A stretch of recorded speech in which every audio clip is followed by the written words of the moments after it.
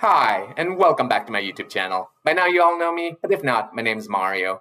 I put out videos primarily on clinical research, and in today's video, I'm going to talk all about the ACRP CCRA exam, or the Association of Clinical Research Professionals Certified Clinical Research Associate exam.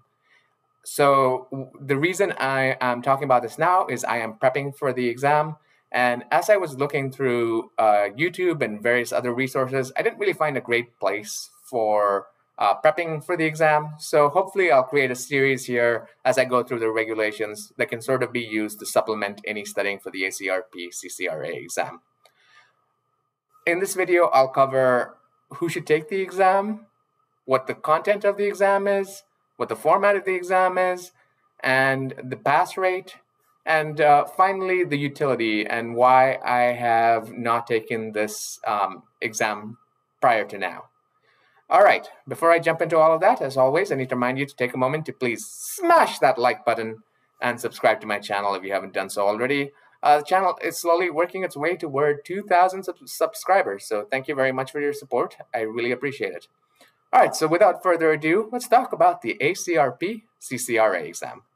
Question 1, who should take this exam? In my opinion, it's people that have worked in clinical research a few years, and if you're taking the CCRA exam, the Certified Clinical Research Associate, I would say you should have at least 1 year of CRA direct experience under your belt. More will be helpful, but that is my guideline. Per ACRP, it recommends having at least 3,000 hours of clinical research experience. They also do review your CV to see if you're a candidate for the exam, and once they do review your CV, if you're a candidate, they'll give you a time window of a few months in which you can take the exam. All right.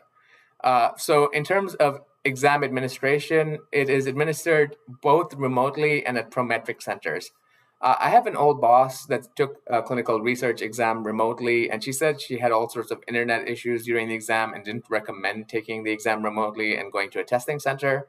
I will be taking the exam remotely mainly because I looked up my closest testing center and it's over an hour away, and I have pretty good internet generally, although she said the same. So I'm hoping not to encounter those issues. I do know a lot of different softwares early on in the pandemic era had a lot of bugs and issues, so hopefully they've all been resolved now, and I'll report back after I take the exam if remote was the right way to go or if I should have really driven all the way to a testing center. I don't have an answer to that at this juncture, but I can tell you from people I've taken, they recommend if you can get to a testing center fairly easily, the testing center is the better way to go. All right, so let's talk about exam format. The exam is 125 multiple choice questions. You're given 3 hours to answer them. Out of the 125, 100 are scored, 25 are being tested for future exams.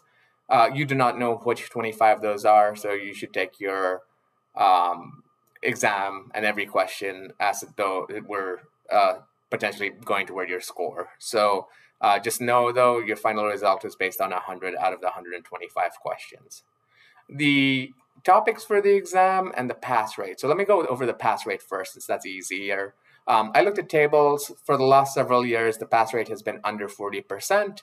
So more than 60% of people that take this exam fail.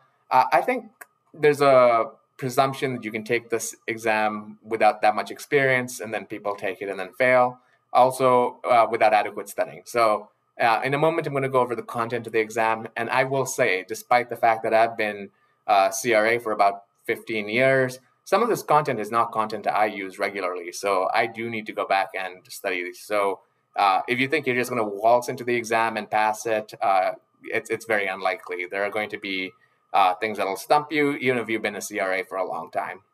All right, so my study plan and why I'm taking the exam now. So my study plan is to go over all the regulations that are covered. So I have them printed here, so I'll go over them one by one.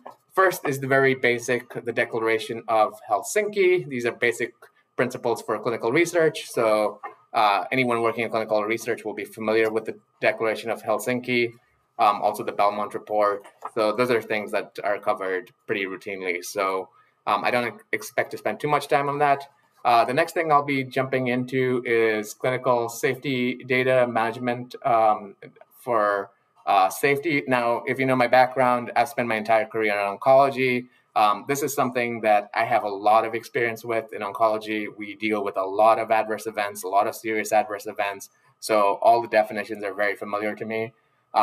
Depending on what you work on, if you work with some IVD or some other areas, you might not be as intimately familiar with this.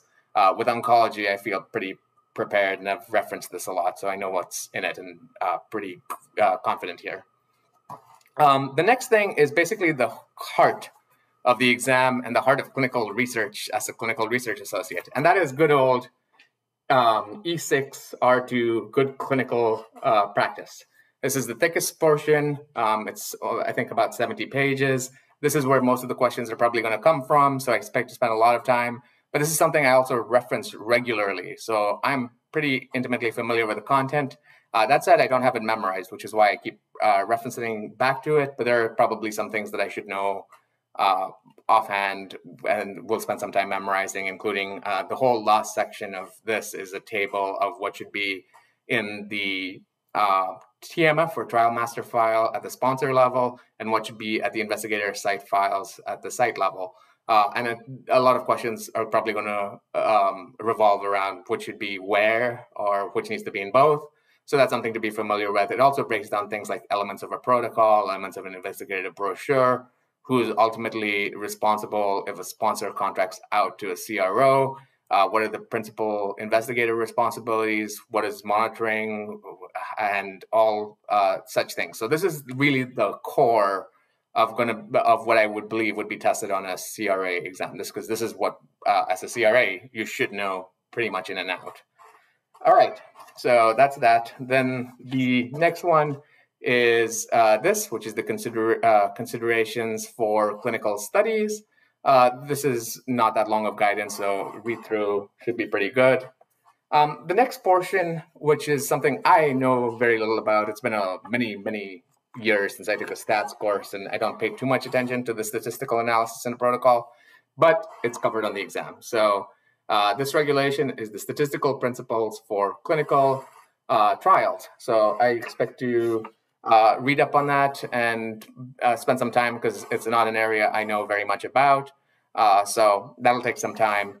And then the final section is an area I do know a lot about, but it's been a while since I've worked in this field, which is the regulations around pediatric populations. So if you know my background, I was a coordinator at Dana-Farber for 2 years in pediatric oncology and a lead coordinator at Stanford in pediatric oncology. So I do have familiarity with the pediatric populations, but it's been a long time since I was a coordinator. So I did some brief skimming of the regulations. I'm familiar with them, but I will refresh my knowledge. So that's my study plan. I'm going to go through section by section. And I said, I hope to create a video playlist as I go through various sections of what I learned and the kind of questions that could potentially be asked. So if you're planning to take that exam, hopefully this will be an additional supplemental resource. The question banks and question resources from ACRP are pretty pricey, and I didn't want to approach my employer after they're willing to pay for the exam, which is my impetus for taking the exam. I said I was going to mention why I didn't take it until now. I didn't necessarily feel it was worth paying for out of pocket. The exam, you need between the membership and the exam, that's about $700-ish.